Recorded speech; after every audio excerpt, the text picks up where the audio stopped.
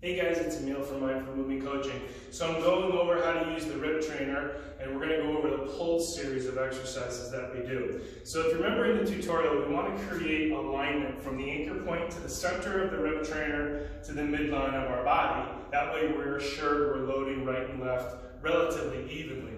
So when we do the pull motion, to start with the upper body, we want to get into an athletic stance. So soft knees, tuck the hip, very important. Get those shoulder blades engaged and keep them engaged. In other words, keep them retracted even during the release here. There's a tendency for them to want to protract. Keep the shoulder blades engaged. Now, we're going to add some lower body movement. Now, the difference between doing a row motion or pull motion with the rib trainer with our lower body versus what we do when we face away is we change the sequence up so we're not overloading the lower back. So watch closely. When we face away from the anchor point, you would combine the movement simultaneously here. When we are facing the anchor point, if we're going to do a squat row, we're going to keep our shoulder blades retracted in that athletic stance. We're going to squat first, keep the core engaged, and then row.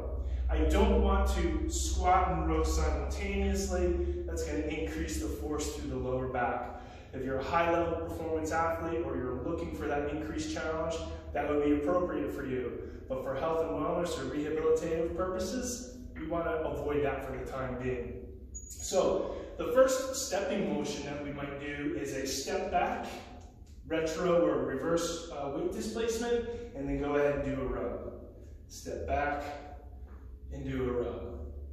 Step back and do a row. So a reverse step or backward step. The next one would be a reverse lunge. Step back a little further, bring that down, and then row.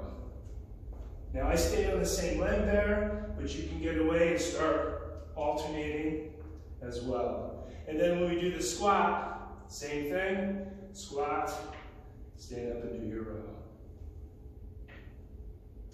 If you have any questions, you can contact me at emil@mindmovecoach.com. Good luck.